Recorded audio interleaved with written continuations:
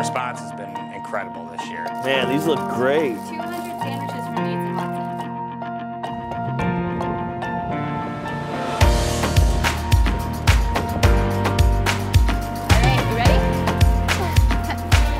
Chicago has some of the coldest winters of anywhere in the world, and Spread the Warmth is an event where you get to directly impact people that need help the most. We got some hot tea and some goodies for some food.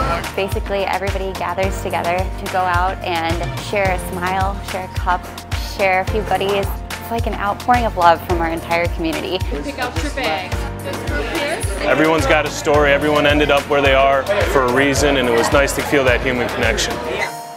I get to go home and say, man, you know what? I made a difference today in the world. It's all about giving back, because once you give back, it's just something that's deep inside of you that just feels great. We're not here to do business. We're not here to sell tea. We're here to make lives better.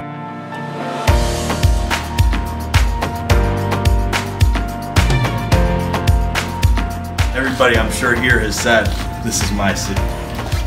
Let's make it your city. Let's make this a better city. Hey!